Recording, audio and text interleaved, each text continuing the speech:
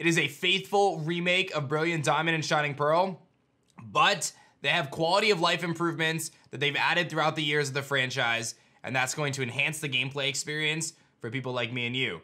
Now, what does that mean in terms of new stuff? Probably not a whole lot, if we're being honest here. I think that this is gonna stick pretty closely to the originals. So for those looking for some sort of crazy varied gameplay experience, I do not think this is gonna be that at this point. Still holding my breath for Mega Evolution. I don't think it's happening anymore.